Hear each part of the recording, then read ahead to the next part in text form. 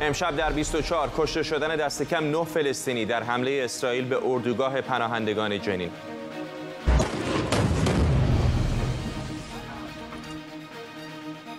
فرمانده ستاد مرکزی ارتش اسرائیل گفته دست جمهوری اسلامی در کاره.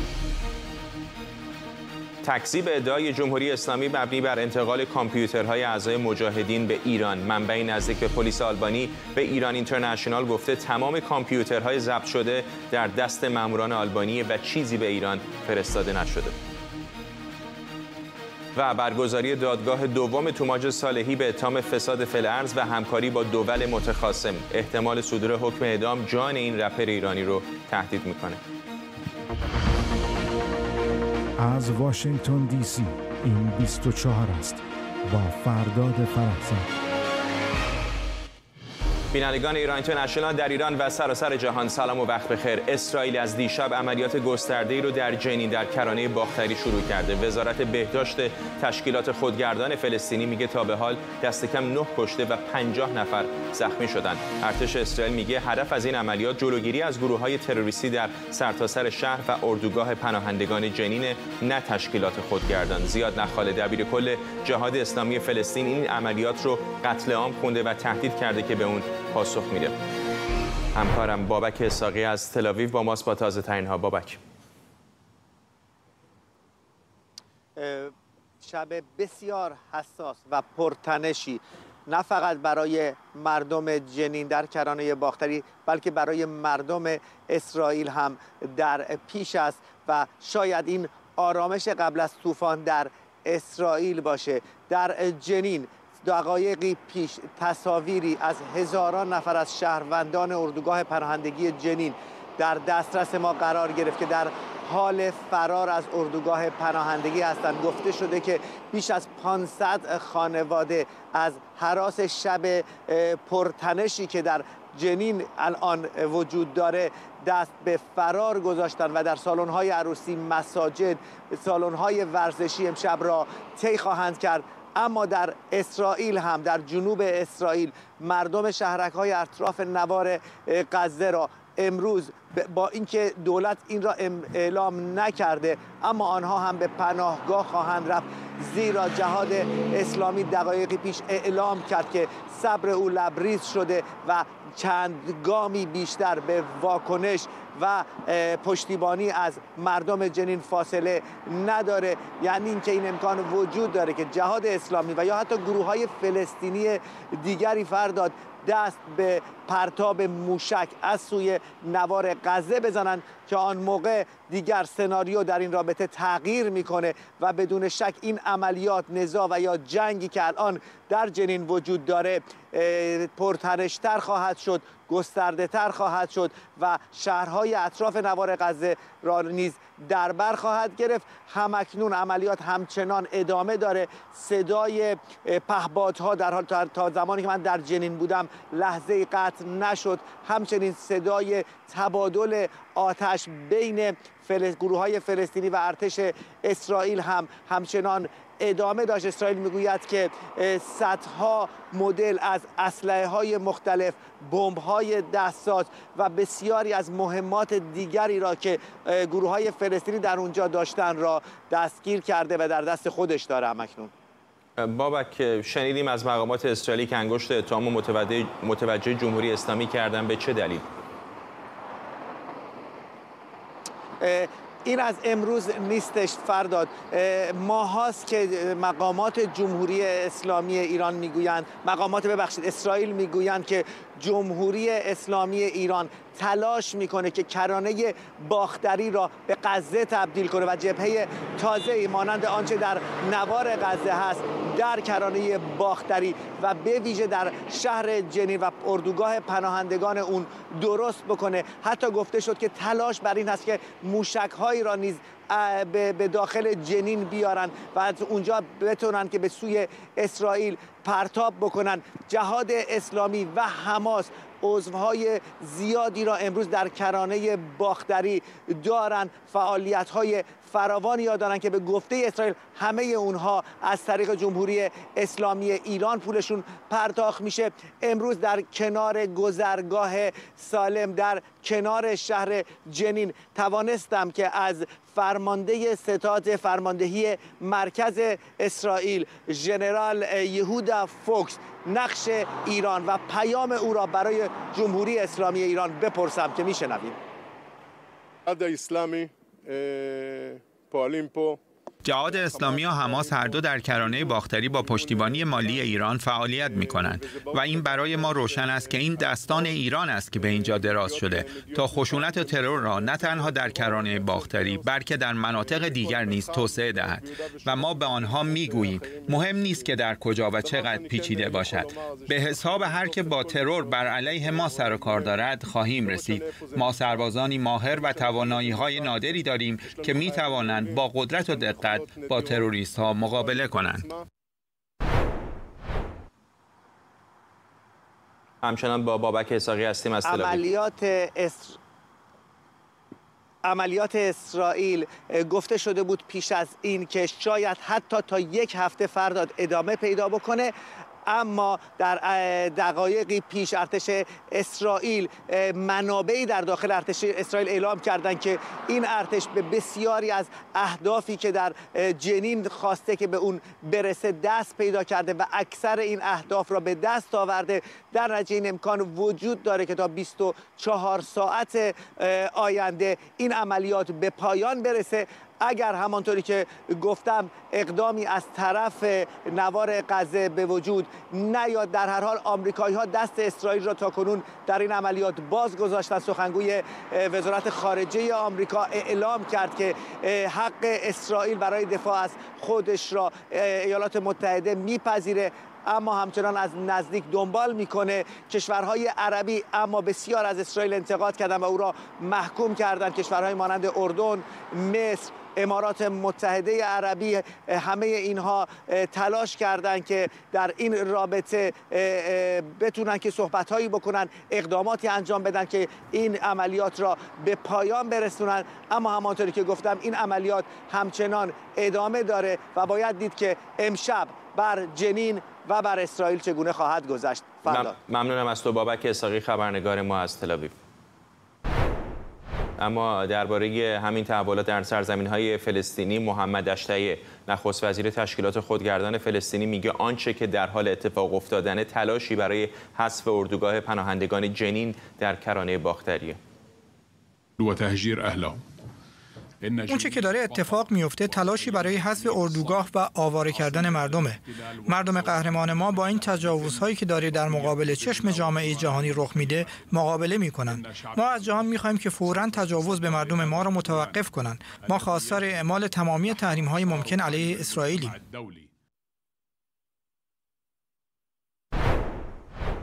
منشه امیر، روزنامه‌نگار و تحلیلگر امور اسرائیل از اورشلیم با ماست. آقای امیر، اسرائیلی‌ها غریب نیستند با درگیری با منطقه نوار غزه، اما در کرانه غربی کم و بیش به خصوص در این سالهای اخیر تنش این چنینی ندیدیم. خیلی‌ها دارن میگن این بدترین وضعیت است از 20 سال گذشته. چه شد که به اینجا رسیدیم؟ بله کاملا درست میگید. ببینید وقتی که حکومت خودگردان فلسطینی قرار بود برپا بشه، با اسرائیل به توافق رسیدن که زمین‌های کرانه باختری به 3 قسمت تقسیم بشه. زمین‌هایی که بهشون میگن A یعنی الف که در مسئولیت و حاکمیت مطلق حکومت خودگردانه و تمام مسئولیت‌ها به عهده حکومت.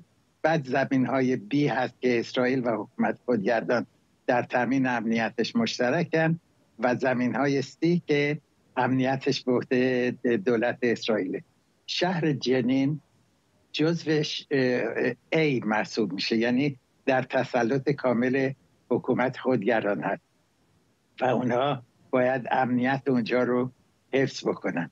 در 1 سال اخیر دست کم 25 عمل تروریستی در داخل اسرائیل انجام شده که تروریست ها از جنین، از اردوگاه پناهندگان در جنین آمده بودن و همچنین موارد متعددی بوده که تروریست هایی که اسرائیلی کشتن به جنین فرار کردن و اونجا پناهنده شدن. چرا؟ به خاطر اینکه یکی از بزرگترین اردوگاه‌های پناهندگان فلسطین در شهر جنین هست.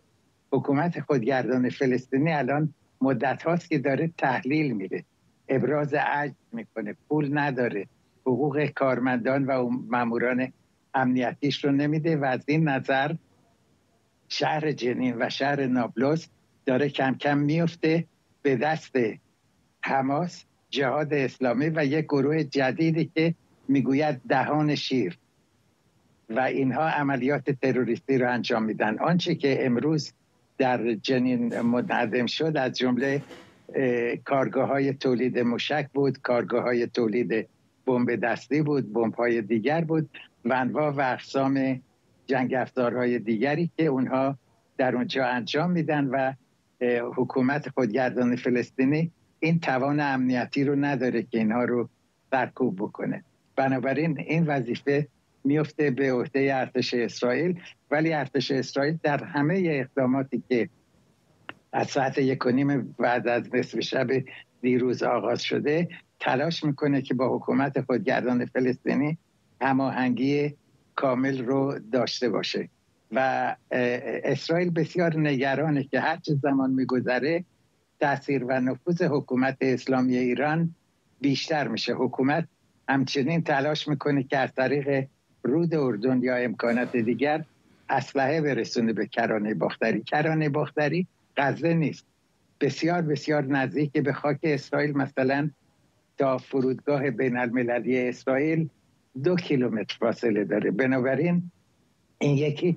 دومی که برخلاف غزه که اسرائیل به طور کامل تخلیه‌اش کرده، کرانه باختری تعداد زیادی آبادی‌های اسرائیلی هست، حضور نظامی اسرائیل هست، ناتوانی حکومت خودگردان فلسطینی هست و اینها همه از یک سو امکان میده که عملیات جنین به کانون عملیات مسلحانه علیه اسرائیل مبدل بشه و متقابلا هم اسرائیل دست خودش رو بسیار باز میدونه که هرگاه که لازم باشه به جنین حمله کنه، اردوگاه پناهندگان رو در تسلط بگیره و پاکسازی بکنه. ولی همونطور که شما هم گفتید تا به حال چنین عملیاتی در چنین ابعاد گسترده نظیر نداشته و اسرائیل در تحریزی این از اطلاعات بسیار دقیقی استفاده کرده که خود عوامل فلسطینی به هر علت که باشه در اختیار اطلاعات و سازمان‌های اطلاعات اسرائیل گذاشتن، در حدی که وقتی سربازان اسرائیلی وارد یک ساختمان شدن دقیقاً میدونستن که در کدوم طبقه چه میگذره، اسلحه ها رو کجا باید جستجو کرد، کجا دارن موشک میسازن و غیره و غیره. یعنی اسرائیل اطلاعات فوق‌العاده قوی داشته و یه تاکتیک نظامی جدید رو هم به کار بردن و اینکه حمله به طور غافلگیر کننده با پرنده های نظامی آغاز شد. ببینید دور تا دور اردوگاه پناهندگان در جنین دوربین های اطلاعاتی رو قرار دادن و به شیوه اسرائیل و اگر یک سرباز اسرائیلی میخواست وارد اردوگاه پناهندگان در جنین بشه فوراً دوربین ها تشخیص میدادن و نیروهای چریکی به حال آماده باش در می اومدن. اسرائیل برای اینکه این مشکل رو حل بکنه و اونها رو غافلگیر کنه عملیات رو با پهپادها و با حمله هوایی شروع کرد و دقیقاً هم میدونستن که کجا رو اول باید بزنن و هرج و مرجی رو ایجاد کردن و به کمک اون نیروهای اسرائیلی وارد صحنه شدن و تا به حال هم تلفات نداشتن. این واقعاً نشون میده که ارتش اسرائیل چقدر با دقت و تحریزی پیشین عمل میکنه و چقدر مهارت داره. آقای امیر، همین الان داریم زمزمه‌های اعتراضاتی رو در نوار غزه هم میشنویم. هنوز اقدام نظامی صورت نگرفته اما تظاهرات مختلفی در جریان هست. بسیاری از فلسطینی‌هایی که الزاماً با گروه‌های نظامی این منطقه ارتباطی ندارن هم بسیار معترض هستند به روند رفتارهای اسرائیل، به خصوص اینکه بسیاری از مناطق سرزمین‌های فلسطینی در سال‌های گذشته در اختیار دولت اسرائیل بوده. زمین‌هایی رو غصب کردن که بر اساس قوانین بین‌المللی میگن غیرقانونی بوده و هیچ در افق هم نشانه‌ای از بهبود اوضاع دیده نمیشه. چقدر فکر می‌کنید که این شرایط ممکنه ما رو در موقعیتی قرار بده که شاهد یک انتفاضه دیگه باشیم؟ ببینید، نه فقط انتفاضه، بلکه این امکان که این فرصتی یا بهانه یا علتی باشه که از چهار طرف اسرائیل رو مورد حمله نظامی قرار بدن، یعنی از جانب ایران، از جانب حزب الله لبنان، از جانب حماس، جهاد اسلامی و دیگر گروه ها، و اسرائیل خودش رو برای این موضوع آماده کرده. شوربختانه برمیگردم به پرسش شما که کاملا درست گفتید، این گونه عملیات مشکل رو حل نمیکنه. خیلی هم طبیعی است که فلسطینی ها و اعراب و مسلمانان در هر کجا که باشن اقدام اسرائیل رو که جنبه دفاعی داره نکوهش بکنن و بگوین که شما دارید یک مردم به پا خواسته رو که حق خودشون رو میخوان بگیرن سرکوب میکنید. این همبستگی و همیاریه و کاملا قابل پیش بینی و قابل قبوله. تلاش و امید این است که این سناریو عملی نشه و غزه و حزب الله لبنان و حکومت ایران وارد صحنه نشن. اگه بشن، این اسرائیل آمادگی کامل رو داره و تحریزی‌های پیشین رو هم انجام داده. برمیگردم به پرسش شما. بله، من کاملا به شما حق میدم، این گونه عملیات مسئله رو حل نمیکنه. مشکل در این است که ما فلسطینی ها آمادگی صلح ندارن. دولت آقای محمود عباس که قاطعانه و از صمیم قلب میگم با عملیات مسلحانه علیه اسرائیل مخالفه و راه حل مسالمت‌آمیز رو توصیه میکنه، الان اون توان رو نداره. الان همونطور که پیشتر گفتم، جنین و نابلس دو شهری هستن که دست جهاد حماس دهانشیر تأثیر حکومت ایران، حزب الله لبنان و غیره، و بنابراین اسرائیل چاره‌ای نداره جز این که به عملیات نظامی دست بزنه. مسلماً این مشکلات موقعی حل خواهد شد که اسرائیل و فلسطینی‌ها از روی حسن نیت و اعتقاد باطنی بیاین بشینن مذاکره بکنن و به صلح برسن. مشکل در این است که در بین فلسطینی‌ها جز آقای محمود عباس که روز به روز قدرتش کاهش پیدا میکنه، هیچ کدوم از گروه‌های فلسطینی حاضر به مذاکرات صلح و سازش با اسرائیل نیستن. میگن سراسر این سرزمین و از جمله خاک اسرائیل مال ما، وقف اسلامی، باید به فلسطینی‌ها پس داده بشه.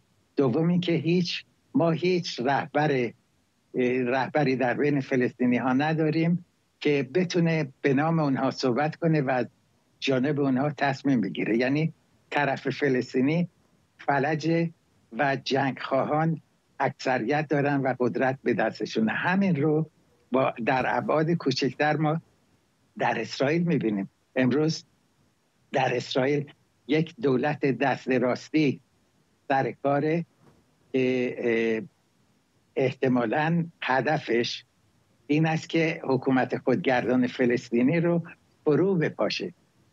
خب پرسیده میشه که حالا اون رو فرو پاشیدین، خودتون میخواین چی کار بکنی؟ آیا میخواین مسئولیت 2 میلیون نفر فلسطینی در کرانه باختری رو به عهده بگیرین، نان بهشون بدین، آب بدین، غذا بدین، امنیت بدین، دانشگاه بدین و همه چیز بدین؟ شما نمیتونین. و یه عده دیگری در اسرائیل میگویند که باید کنار آمد، با فلسطینی ها گذشت کرد و به نتیجه رسید.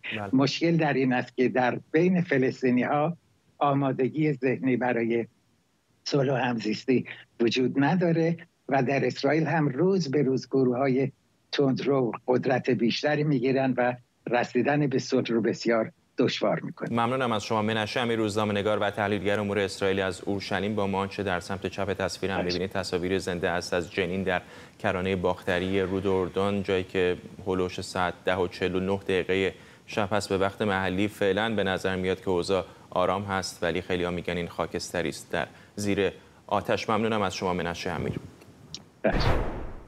تد کروز سناتور جمهوریخواه در واکنش به اخبار مربوط به کنار گذاشته شدن رابرت مالی در توییتی نوشته رویکرد آقای مالی شامل مماشات با دشمنان، خنجر زدن به متحدان، پنهانکاری و دروغگویی به کنگره بوده. تد کروز از سیاست خارجی بایدن در قبال جمهوری اسلامی به شدت انتقاد کرده و نوشته مالی هرچه در سیاست خارجی دولت بایدن منفی است رو تجسم داده. او در توییت دیگری نوشته تیم اوباما رابرت مالی رو به دلیل ملاقات با حماس در سال 2008 کنار گذاشته بود. حالا دولت بایدن بعد از 2 سال که مالی برای کمک به آیت الله ها به گفته او در دستیابی به تسلیحات هسته‌ای تلاش کرده، به مشکلات امنیتی او شک کرده. آرش علایی همکارم از کنگره با ماست. آرش، همینطور آرام آرام داریم واکنش‌های بیشتری رو به خصوص از بین جمهوری‌خواهان در کنگره میشنویم به خبر مربوط به رابرت مالی. درسته فرداد، الان کنگره در تعطیلات به سر میبره. فردا روز استقلال آمریکاست. معمولا در اینجور مواقع استفاده میکنن نمایندگان کنگره که برن به سمت ایالت‌های خودشون و در مورد مسائل محلی صحبت بکنن، اما این داستان اجازه نداده که اصلا بعضی از این نمایندگان، مخصوصا سناتورهایی که در مورد توافق با جمهوری اسلامی از اول مخالف بودن، ساکت بشینن. به خصوص آقای سناتور تد کروز، بارها با ایشون مصاحبه کردیم، نظر ایشون رو کامل میدونیم در مورد رابرت مالی. اگر شما به بقیه واکنش‌هایی هم که در طول چند ماه گذشته، حتی اون موقعی که آقای رابرت مالی حالا اسماً هم سر کار بود، نگاه میکنید، همراه با انتقادات بسیار از نمایندگان هست و عدم پاسخگویی وزارت خارجه و شخص رابرت مالی. یادمون هست در همین برنامه تو من چند ماه پیش گزارش دادم، جلسه محرمانه‌ای برگزار شد توسط دولت بایدن برای تمام نمایندگان کنگره. همون موقع گفتن آقای مالی غایب هست و حاضر نبود در اون جلسه. اون موقع تا اونجا که من یادمه گفتن به خاطر که یکی از فامیل هاشون بیماری داره و به خاطر این حاضر نشده است. ولی الان با صحبت هایی که تد کروز داره میکنه، با صحبت هایی که آقای مایکل مکال نماینده جمهوریخواه و رئیس کمیته روابط خارجی مجلس نمایندگان انجام داده است، نامه‌ای که زده به بلینکن، صحبت هایی که سناتور کهنه‌کار جنین از ایالت اوکلاهوما چند وقت پیش در مورد رابرت مالی نوشته بود و ایشون رو متهم کرده بود حمایت از حماس. و بعد هم نحوه مدیریت خود آقای مالی که الان بعد از حدوداً 2 سال و نیم که در این پست هست، هیچ موفقیت درخوری نداره. نتونسته با جمهوری اسلامی بعد از این همه مدت به توافق برسد، نه هیچ کدوم از زندانیان 2 تابعیتی رو تونسته آزاد کنه، نه مشکلات دیگری که بین ایران و آمریکا هست و ایشون تونسته حل بکنه، غیر از چند مصاحبه معدود که شاید در طول 2 سال و نیم تعدادشون به انگشتان 2 دست هم نرسه، شاید به انگشتان 1 دست هم نرسه. ایشون مدیریت قابل دفاعی هم نداشتن در این زمینه که الان ما ببینیم مثلا دموکرات ها سعی کنن ازش دفاع بکنن، در صورتی که شما مقایسه میکنید با بقیه نماینده ها، فرستاده های ویژه وزارت امور خارجه در امور ایران، مخصوصا در دوره ترامپ، آقای برایان هوک که حالا یه شخصیتی بود که قبلا هم خیلی شناخته شده نبود، به شدت تحویل گرفته میشه توسط جمهوری خواهان. میبینیم در سخنرانی‌ها و کنفرانس‌های متعدد ازش دعوت میشه بیاد صحبت کنه. همینطور آقای الیوت ایبرامز هنوز هم از طرف جمهوری خواهان شناخته شده است و بهش احترام گذاشته میشه، هم از طرف بخشی از دموکرات‌ها به ایشون احترام گذاشته میشه به خاطر سوابقی که داشتن. اما الان صحبت‌هایی که آقای تد کروز کرده، صحبت‌هایی که سناتور جنین کرده، صحبت‌هایی که مکال کرده از ایالت تگزاس نماینده مجلس و حتی نمایندگان دیگری مثل آقای بیل هگرتی که ایشون هم سناتوری هستن جمهوریخواه از کمیته روابط خارجی سنا و همون 2-3 روز پیش به باد انتقاد گرفتن وزارت خارجه رو و به نوعی هم وزارت خارجه رو متهم کردن به لاپوشانی در مورد اخبار رابرت مالی. فشارها بر وزارت خارجه الان زیاد هست برای اینکه توضیح ارائه بده در این چند ماه گذشته چه کسی بوده است که داشته به جای ایالات متحده، اگر رابرت مالی نبوده چه کسی بوده که میرفته مذاکره میکرده با جمهوری اسلامی. ممنونم از تو آرش علایی، همکارم از کنگره آمریکا. خبرگزاری فارس میگه تعدادی از کامپیوترهای متعلق به اعضای مجاهدین خلق در آلبانی به ایران فرستاده شده. فارس به نقل از رئیس شورای اطلاع رسانی دولت نوشته که مشغول بازیابی اطلاعات و شناسایی رابطانند. منابعی نزدیک به پلیس آلبانی اما به مهران عباسیان، خبرنگار ایران اینترنشنال، گفتند تمام کامپیوترهای ضبط شده به ماموران در آلبانی تحویل داده شده و چیزی به ایران فرستاده نشده. حدود 2 هفته پیش پلیس آلبانی عملیات تجسس رو در کمپ اشرف 3 برای پیدا کردن مستنداتی در رابطه با حمله سایبری این سازمان به نهادهای خارجی انجام داد. دادگاه ویژه آلبانی در پی تحقیقات سپاک یا همان سازمان ساختار ویژه ضد فساد مجوز حکم بازرسی گسترده را صادر کرد. همزمان شورای ملی مقاومت ایران با انتشار بیانیه‌ای از دولت آمریکا و آلبانی خواسته که درباره این خبر توضیح بدن و به گفته خودشون روشن کنند که آیا این کامپیوترها به حکومت ایران تحویل داده شده یا نه. این سازمان در این بیانیه هشدار داده که این اقدام میتونه به بازداشت، شکنجه و اعدام عده‌ای از جمله هواداران سازمان مجاهدین منجر بشه. همکارم مهران عباسیان از استکهلم با ماست با جزئیات بیشتر. مهران، چه گفتن مقامات آلبانی بهت؟ خب فرداد، بعد از اینکه خبرگزاری فارس در تیتری از انتقال برخی از کامپیوترهای سازمان مجاهدین از آلبانی به ایران خبر داد و چنین ادعای بزرگی رو از طرف سپهر خلجی رئیس شورای اطلاع رسانی دولت مطرح کرد، من رسانه‌های آلبانی رو زیر و رو کردم. چنین خبری در رسانه‌های آلبانی پیدا نکردم.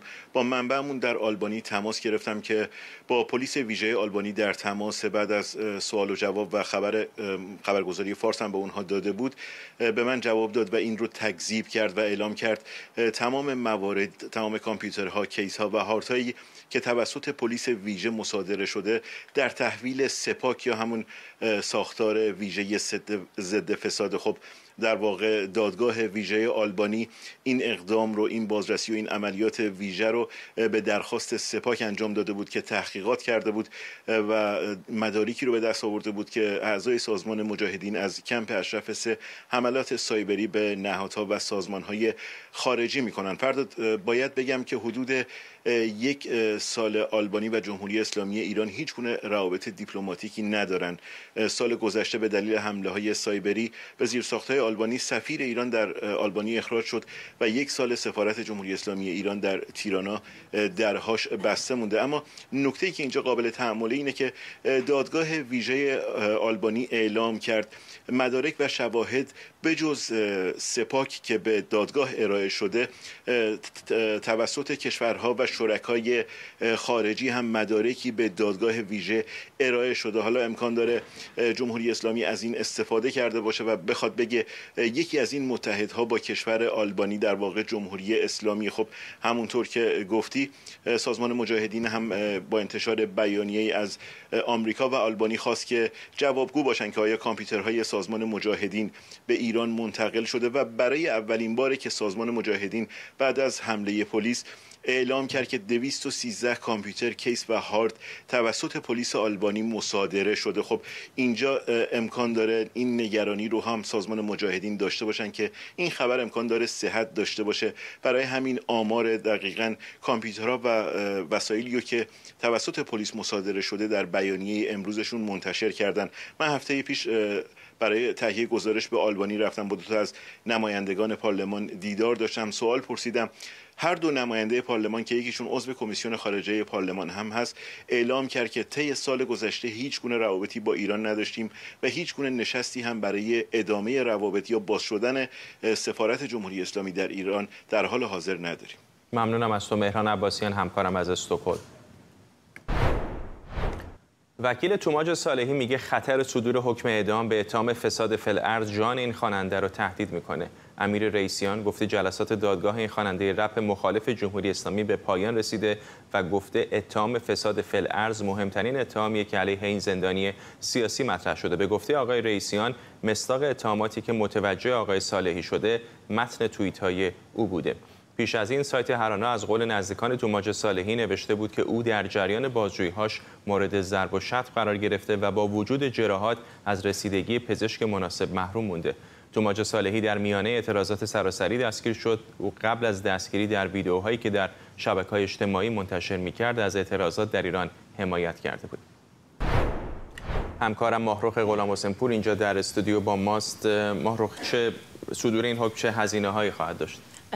بی تردید فرداد، به نظر من صدور این حکم هزینه‌های خیلی زیادی برای جمهوری اسلامی داره، مثل سایر اعدام‌هایی که تا به حال شاهدش بودیم نخواهد بود، به خاطر اینکه توماج یک جایگاه خیلی عمیقی داره بین مردم کف جامعه در ایران، خصوصا در 2 استان، یکی در استان 4 محال بختیاری چون متولد روستای گردبیش است و خودش هم بختیاری الاصل، بین مردم بختیاری خیلی اعتبار داره، کمان که حتما دیدی تو تمام اجراهاش یک پوکه خالی تفنگ میندازه تو گردنش که در واقع سمبل اهمیت تفنگ در ادبیات بختیاری برای مردان بختیاری است که یک وسیله مهم برای مردان ایل بختیاری محسوب میشه. از طرف دیگه خب ساکن شاهینشهر هست و بین مردم شاهینشهر و مردم اصفهان هم دارای محبوبیت خیلی زیادی هست. توماج مهندسی تراشکاری و مهندسی مکانیک خونده، بعد از اینکه فارغ التحصیل شده رو آورده به کارگری تراشکاری. زمانی که دنبال میکرده ضبط این ترانه هاش رو، عملا با کارگری هزینه های ضبط و پخش برنامه هاش رو به دست آورده. شاید به همین دلیلی که مردم یه جورایی بیشتر باش احساس همدلی میکنن. بسیاری از استودیوها حاضر نمیشدن به دلیل محتوای اعتراضی ترانه هاش ضبط کنن. این ناچار بوده مثلا به یک سری از استانهای شمالی یا جنوبی کشور مراجعه بکنه. موتورش رو میفروخته، وسایل شخصیش رو میفروخته برای تامین این هزینه ها. اولین بار هم بعد از اجرای ترانه سوراخ موش بخر توماج رو احضار کردن به اتهام توهین به مقام رهبری و تبلیغ علیه نظام که البته زیاد نگهش نداشتن، یه چند روزی نگهش داشتن، بعد هم با قید وثیقه با حکم 6 ماه زندان تعلیقی نگهش داشتن در واقع چند روز و بعد هم آزادش کردن. از حدود 8 ماه پیش توماج رو بازداشت کردن، گفتن جمهوری اسلامی گفت اون از مرزهای غربی کشور در حالی که در حال خروج از کشور بوده ما بازداشت کردیم. خانواده توماج شدیداً انکار کردن، گفتن اون از طریق دوستانش در روستای زادگاهش گردبیشه پنهان شده بوده و نیروهای امنیتی به اصطلاح به اونجا نیمه شب حمله کردن و اون رو دستگیر کردن. این مصداق این اتهام فساد فعل ارض که گفتن چه بوده؟ خیلی عجیبه. اکثر کارشناس‌های حوزه جزا و حقوق که تو این پلتفرم‌های اجتماعی در این مورد اظهار نظر کردن گفتن این مصادیقی که در واقع به توماج به عنوان اتهاماتش گفته شده که بنا به این مصادیق این اتهام فساد فعل ارض و محاربه متوجه شده اصلا وجاهت قانونی نداره. یعنی در هیچ جای قانون شما نمی‌بینید که به دلیل توییت کردن یا به دلیل تشویق مردم برای شرکت در مثلا اعتراضات مسالمت‌آمیز، کما اینکه خود توماج در بسیاری از ویدیوهاش گفته مخالف خشونت هست و مردم رو تشویق میکنه به راه‌های غیر خشونت‌آمیز، شما نمیتونید در واقع قانونی پیدا کنین که اشاره کرده باشه که چنین مجازاتی براش در نظر بگیرید. کما اینکه اصل 27 قانون اساسی هم خیلی راحت و هر حال به رسمیت شناخته حق اعتراض یا حق تجمع مسالمت‌آمیز رو خود توماج هم در یکی از ویدیوهاش اگر وقت داشته باشیم و موافق باشید صداشو بشنویم، این حق خودش رو کاملا به رسمیت میشناسه و در موردش صحبت میکنه. اعتراض کردن یه چیز قانونیه. تو داری از ابتدایی ترین حق شهروندیت استفاده میکنی. صحبت کردن، حرف زدن، نقد کردن، اعتراض کردن. یعنی حرف ما اجازه نداریم بزنیم. کی میخواد این اجازه رو از ما بگیره؟ نمیتونه. ماهرخ مشخص هستش که به لحاظ قانونی کی حکم نهایی رو صادر میکنن؟ فرداد، رسانه‌های نزدیک به حاکمیت اغلب خبرهای توماج رو میزنن، کما اینکه اولین بار هم ما دیدیم که تسنیم در واقع تصویر توماج رو گذاشت زمانی که بازجوییش میکردن و توماج به یه نوعی مشخص بود که تحت فشار هست و داره توضیح میده که موسیقی هم میتونه مولد خشونت باشه و من خیلی متاسفم که از عرصه موسیقی برای تولید خشونت استفاده کردم. همین رسانه ها اومدن دیروز و امروز خبر دادن که احتمالاً تا 1 هفته آینده حکم توماج صادر خواهد شد، حکمی که بی تردید اگر اعدام باشه حتما واکنش‌های بسیار گسترده داخلی و بین‌المللی خواهد داشت. کما اینکه بجز اتهام اول توماج که فساد فعل ارض و محاربه هست به دلیل توییت‌هاش، اتهام دومش که همکاری با دول متخاصم هم هست بسیار اتهام فاقد وجاهت قانونی است. در واقع شبکه CBS کانادا اومده یک برنامه‌ای ساخته راجع به توماج، CBC معذرت میخوام، یه سری تصاویر گرفته از برنامه‌ها و اجراهای توماج، بعد حالا دادستانی اصفهان این رو تلقی کرده به عنوان همکاری با دول متخاصم، در شرایطی که خود توماج اصلا در جریان این همکاری نبوده. بنابراین خیلی واضحه که جمهوری اسلامی عصبانی هست به دلیل اون ویدیوهایی که توماج منتشر کرده برای دعوت مردم برای شرکت در اعتراضات مسالمت‌آمیز و مطمئناً به هر حال امیدوارم که نتیجهش این نباشه که با حکم اعدام توماج مواجه بشیم در هفته. حساسی است. ممنونم از تو ماهرخ غلام حسین پور، همکارم اینجا در استودیو. دو تهیه کننده برجسته موسیقی آلمانی و آمریکایی عده‌ای از هنرمندان بین‌المللی و خوانندگان زن ایرانی رو دور هم جمع کردند تا با کمک اونها آلبومی اعتراضی با زمینه مطالبات معترضان ایرانی تولید کنند.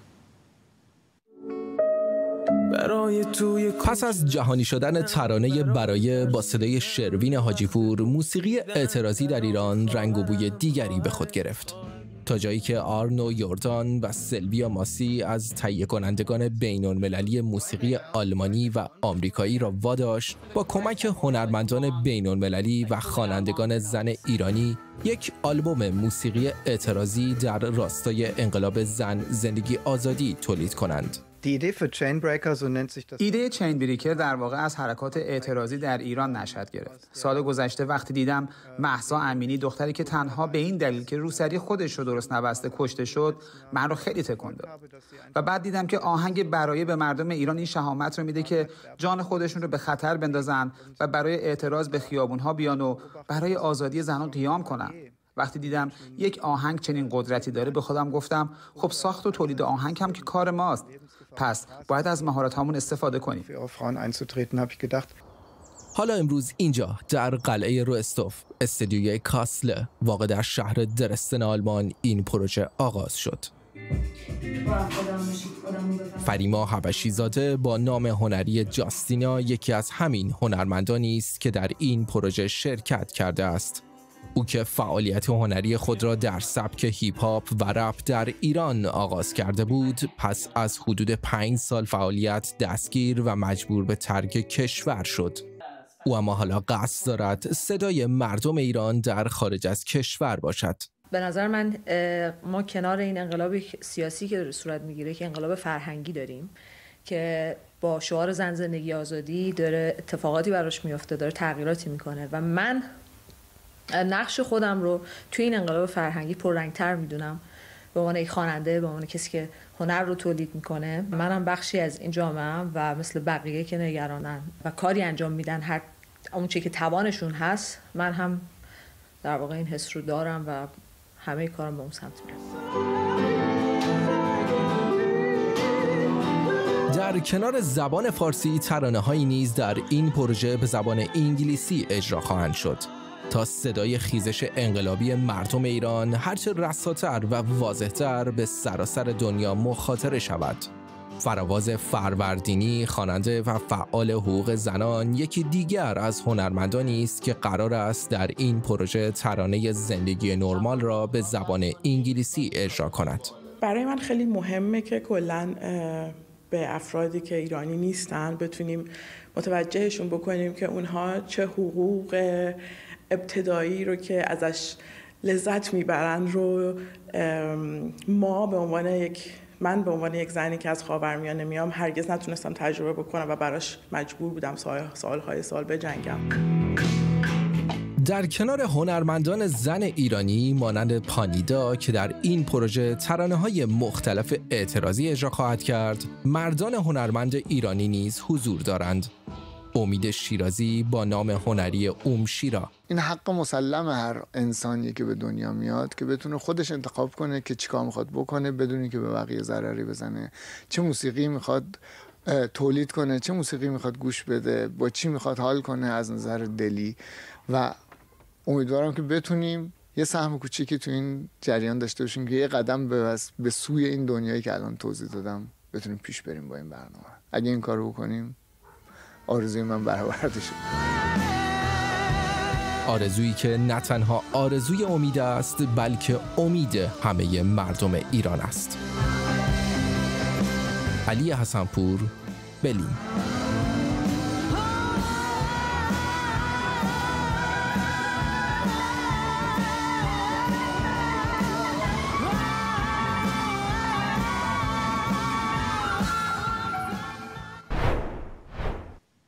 به گزارش سازمان حقوق بشر ایران در 6 ماه اول امسال دست کم 354 نفر در ایران اعدام شدند. این گزارش میگه 206 تا از موارد اعدام مرتبط با جرایم مرتبط با مواد مخدر بوده. در این گزارش آمده شمار اعدام‌های مرتبط با جرایم مربوط به مواد مخدر بیش از 120% نسبت به زمان مشابه سال پیش بیشتر بوده.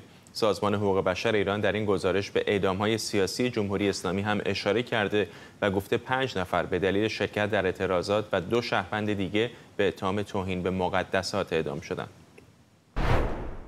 محمود امیری مقدم مدیر سازمان حقوق بشر ایران از اسلو با ماست. آقای امیری مقدم، شاید تا حدودی بشه فهمید دلایل افزایش اعدام‌های مرتبط با مسائل سیاسی، ولی چرا تعداد به نظرتون اعدام‌های مواد مخدر هم بیشتر شده؟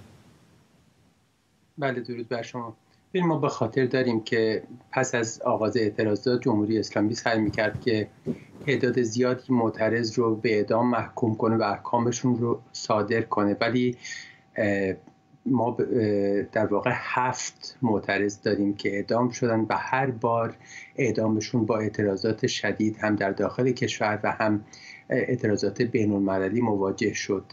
ولی در همین دوره ما صدها متهم مواد مخدر داریم که اعدام شدن ولی هیچ گونه توجهی یا واکنشی اعدامشون نداشته. در واقع متهمان مواد مخدر که جزو ضعیف‌ترین اقشار جامعه هستند قربانیان کم هزینه ماشین اعدام هستند که هدفش ایجاد ارعاب هست و برای جمهوری اسلامی هزینه سیاسی همیشه مهم بوده. به نظر میاد که در بین این اعدام ها اونطور که گزارش شما میگه بعضی از گروه ها بیشتر هدف قرار گرفتن از جمله بلوچ‌ها. بله، ببینید در واقع در این 1-2 سال گذشته ما شاهد افزایش چشمگیر اعدام شهروندان بلوچ بودیم که در این 6 ماه 20% همه اعدام ها رو بلوچ ها تشکیل میدن، در حالی که جمعیت بلوچ ها در ایران حالا بر اساس منابع مختلف بین 2 تا 5%. و همچنین مناطق دیگه مثل کردستان، یعنی کردها در شهرهای مختلف. خب من فکر نمی کنم که اتفاقی باشه که ما در بلوچستان هنوز اعتراض داریم و تعداد شهروندان بلوچ حالا با اتهامات غیر سیاسی که اعدام میشن اینقدر بالا باشه. ممنونم از شما محمود امیری مقدم مدیر سازمان حقوق بشر ایران از اسلو. دیوان عالی ایالات متحده در هفته اخیر آرای مهمی صادر کرده که پیامدهای مهمی برای وام‌های دانشجویی، پذیرش دانشگاه‌ها و حق آزادی بیان داره. یکی از تصمیمات بحث برانگیز دیوان عالی آمریکا میتونه تاثیر مهمی در انتخابات ریاست جمهوری آمریکا هم داشته باشه. بر اساس این تصمیم دادگاه‌های هر ایالت میتونن درباره قوانین مربوط به انتخابات که در مجالس ایالتی تصویب میشه نظر بدن. چند هفته پیش هم این دادگاه حکم داده بود که نقشه انتخاباتی ایالت آلاباما ناقض قانون فدرال منع تبعیض نژادی در رأیگیریه. این حکم به این معنیه که آلاباما باید نقشه کنگره‌اش رو دوباره ترسیم کنه تا شامل منطقه‌ای که اکثریتش سیاه‌پوسته هم باشه. شایان سمیعی کارشناس امنیت ملی اینجا در استودیو با ماست. حالا این بحث آلاباما رو کنار بذاریم، در کل این احکام تاریخی که در این چند هفته اخیر دیوان عالی ایالات متحده اینجا صادر کرده خیلی ها رو به خصوص در بین دموکرات‌ها نگران کرده که همون حدسی که میزدن با اکثریت محافظه‌کار در دیوان عالی قوانین هم به سمت راست سیاسی کشیده بشه حالا داره اتفاق میفته. با درود به شما و مردم شجاع ایران، کاملا اینطوری هست. ببینید و این یک چیزی نیست که یک روز و 2 روزه اتفاق افتاده باشه. برنامه‌ای است دراز مدت که از زمان ریاست جمهوری آقای ریگان جمهوری خواها بر این باور بودند که باید به طریقی بتونن اکثریت رو در دیوان عالی کشور به دست بیارن که بتونن قوانین رو به نفع طرفداران خودشون حداقل بهتر تعبیه بکنن و تعیین بکنن.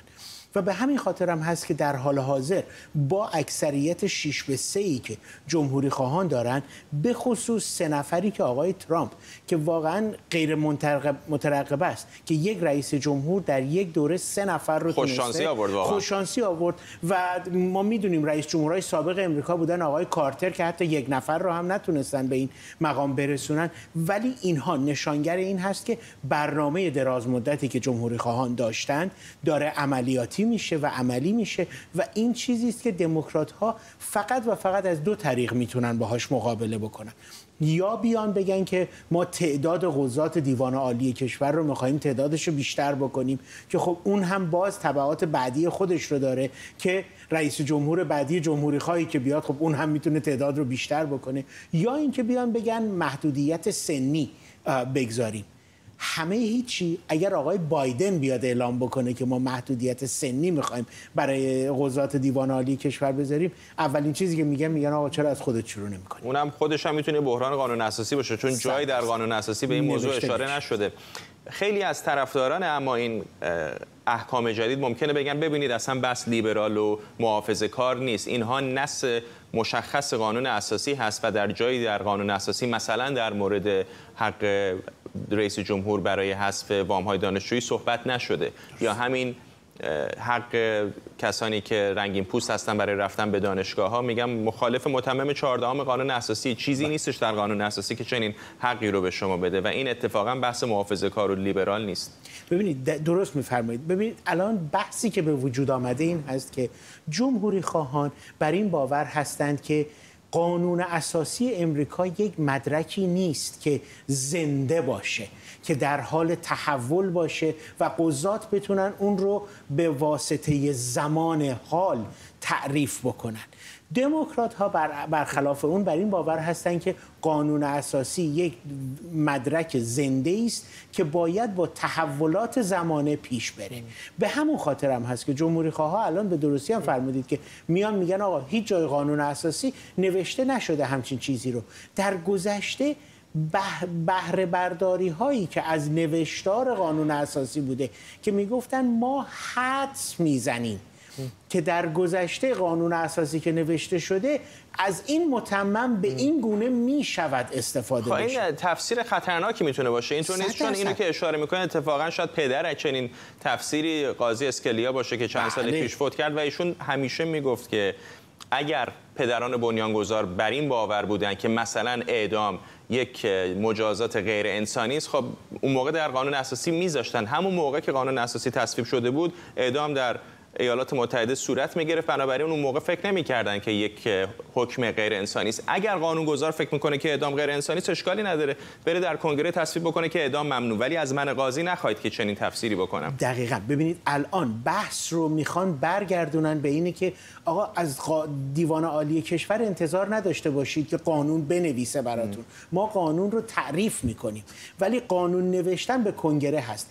جمهوری خواه و دموکرات ها هر دو طرفشون میدونن که جنگ کردن در یک گروه 9 نفره بسیار راحت تر به نتیجه میرسه تا جنگ کردن در یک گروه 435 نفره در یک مجلس و 100 نفره در یک مجلس دیگر. پس میان قانون رو اون گونه که خودشون علاقه دارن و رئیس جمهور مطبوعشون بر سر کار هست مینویسن، بعد میگن آقا دعواشو یه روز دیگه در دادگاه عالی انجام خواهیم. بحث جالب و داغی است، نه فقط احکام دیوان عالی بلکه این توازن قوا در ایالات متحده موضوع مهمی است. در بخش دوم برنامه حتما مفصل‌تر به این موضوع خواهیم پرداخت. فعلا ممنونم از شما شاهین سمیعی، کارشناس مسائل آمریکا اینجا در استودیو. بلومبرگ میگه طی 2 سال گذشته بیش از 2 میلیون نفر از ایالت‌های شمالی آمریکا به جنوب این کشور مهاجرت کردند. در این گزارش آمده که این میزان از مهاجرت ثروتی حدود 100 میلیارد دلار رو به سمت جنوب سوق داده و یکی از عمیق‌ترین تغییرات اقتصادی رو در دوره‌های اخیر آمریکا ایجاد کرده. در 3 سال گذشته 6 ایالت جنوب شرقی یعنی فلوریدا، تگزاس، جورجیا، کارولینای جنوبی و همینطور کارولینای شمالی و تنسی در بیش از 2/3 از کل رشد اشتغال در آمریکا نقش داشتند و برای اولین بار در شاخص تولید ناخالص ملی سهم بیشتری از ایالت‌های شمال شرقی دارند. در دهه‌های اخیر جنوب آمریکا با آب و هوای گرم، نرخ پایین مالیات، مسکن ارزان‌تر، شرکت‌ها و بازنشستگان زیادی رو جذب کرده. محمد ماشینچیان، پژوهشگر ارشد دانشگاه پیتسبورگ از پنسیلوانیا، با مساق ماشینچیان دشوار است که به این نقشه نگاه بکنید، اسم این ایالت‌ها رو بیارید و به این نکته آدم دقت نکنه که بیشتر این ایالت‌ها قرمز هستن، یعنی دست جمهوری خواهان هستن، یا دست کم بنفش هستن شبیه فلوریدا که معمولا بین دموکرات‌ها و جمهوری خواه دست به دست میشد. اما آنچه در مورد همه اونها به نظر میاد برابر هست، راحت بودن ضوابط کسب و کار هست، پایین بودن مالیات. این چقدر همون داستان قدیمی این که مردم با پاشون رأی میدن رو مطرح میکنه. درود بر شما. کاملا همینطوره. این که ظرف 2-3 سال درآمد این ایالت‌ها بیش از 100 میلیارد دلار افزایش پیدا کرده باشه و در نقطه مقابل درآمد ایالت‌هایی که آزادی اقتصادی کمتری دارند 60 میلیارد دلار کاهش پیدا کرده باشه، اینکه بیش از 2/3 شغل‌هایی که در امریکا ایجاد شده در ایالت‌هایی است که آزادی اقتصادی بیشتری دارن، اینکه 2/3 شهرهای امریکایی که بیشترین رشد جمعیت رو داشتن از آزادی اقتصادی بیشتری هم برخوردار بودند. این رشد و شکوفایی اقتصادی باعث شده که ایالت‌های آزادتر ضمن سیاست‌های تشویقی و انگیزشی هیجان انگیزتری رو هم به اجرا بگذارند. وقتی دیدن که موفق هستن دارن تلاش می‌کنن که بیشتر در این جهت با سرعت بیشتری حرکت کنند تا خانواده‌ها و همینطور کسب و کارهایی رو که به دنبال فرصت‌های بهتر هستند برای جابجایی و تغییر مکان قانع کنند.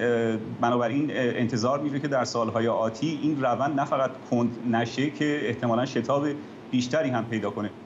معافیت‌های مالیاتی دارن میدن، حتی بعضن کمک‌های نقدی هم دارن میکنن برای اینکه این اتفاق بیفته. من اینجوری عرایزم رو جمع‌بندی میکنم که شواهد مبنی بر تأثیر مستقیم آزادی اقتصادی روی رشد اقتصادی و رفاه جامعه، روی بازار کار، روی توسعه، اینها در علم اقتصاد مسائل ثابت شده‌ای هستند و وضعیت ایالت‌های آمریکایی هم همین رو بیش از پیش نشون میده و ثابت میکنه. این چقدر به نظرتون میتونه خطرناک باشه برای ایالتایی که نقش بزرگی در گذشته در اقتصاد آمریکا داشتن، هنوز هم البته تا حدود زیادی دارن، مثل ایالت نیویورک، مثل کالیفرنیا، که در عین حالی که اقتصادهای بزرگی هستن بدهی‌های سنگینی هم دارن و این افرادی که عموما مهاجرت میکنن مثلا از کالیفرنیا به تگزاس یا خانواده‌های متوسط هستن یا کارآفرین هستن یا متمول هستن، بخش بزرگی از این سرمایه رو از کالیفرنیا خارج میکنن، چقدر این سنگین خواهد بود برای اونهایی که باقی میمونن و در نتیجه باید مالیات‌های سنگین‌تری بدن برای جبران این بدهی‌ها؟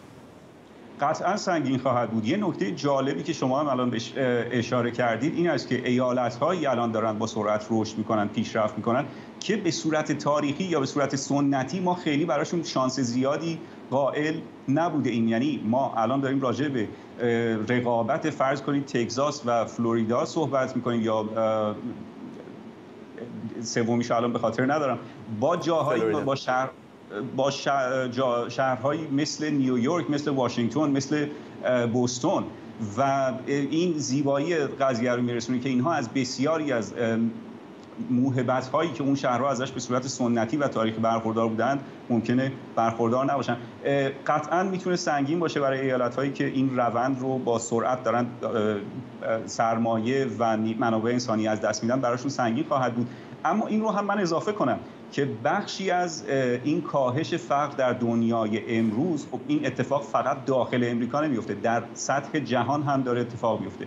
در دنیا فقر کاهش پیدا کرده، متاسفانه ایران یکی از اون کشورهایی نبوده که فقر توش کاهش پیدا کرده، اما برای بقیه دنیا اتفاق افتاده و یکی از دلایلش همین جابجایی، همین مهاجرت سرمایه‌ها بوده از جاهایی مثل کالیفرنیا که مزایای رقابتیشون رو، مزایای نسبیشون رو به مرور از دست دادن و در نتیجه سرمایه‌گذار آمریکایی جای دیگری سرمایه‌گذاری کرده، پولش رو جای دیگری سرمایه‌گذاری کرده و در نهایت باعث ایجاد شغل و شکوفایی اقتصادی در جاهای دیگه شده.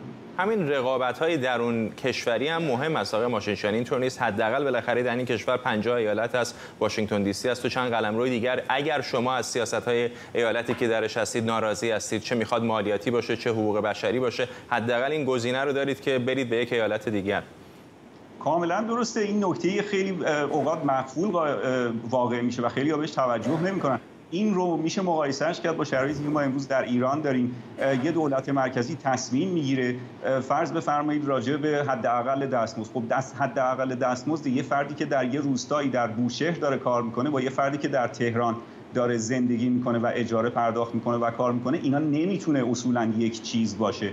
در مورد مالیات به همین ترتیب، مالیاتی رو که خب معمولا وقتی که دولت مرکزی دارید و پایتخت نشین هستن، اون پایتخت نشین ها با شرایطی که دارن با محیط اطراف خودشون تصمیم گیری میکنن راجع به مردمانی که کیلومترها دورتر از اونها زندگی میکنن در شرایطی که اونها هرگز بهش اشراف ندارن. اما خب در شرایطی در دولت‌های فدرالی مثل امریکا خوشبختانه این موضوع وجود نداره و دولت‌های محلی قدرت بیشتری دارن برای اینکه متناسب شرایطشون تصمیم بگیرن و مزایای رقابتی ایجاد کنن برای رقابت. در غیر این صورت اگر اینطور نبود خب هیچ ایالتی هیچ شانسی نداشت. در مقایسه با فرض بفرمایید واشنگتن، فرصت‌ها اونجا توزیع میشد، همه قوانین اونجا تصویب میشد و جایی مثل فلوریدا هیچ شانسی نداشت، همونطور که بوشهر و بندرعباس ما الان هیچ شانسی نداره. خیلی خیلی کوتاه اگر بفرمایید، این چقدر ناقض همون حرفی هستش که بسیاری از کسانی که در طیف چپ افراطی هستن میگن ثروتمندان رو بیشتر و بیشتر باید ازشون مالیات گرفت. نمونه عملیش رو داریم میبینیم که وقتی مالیات از یه حدی بیشتر میشه فرار میکنن.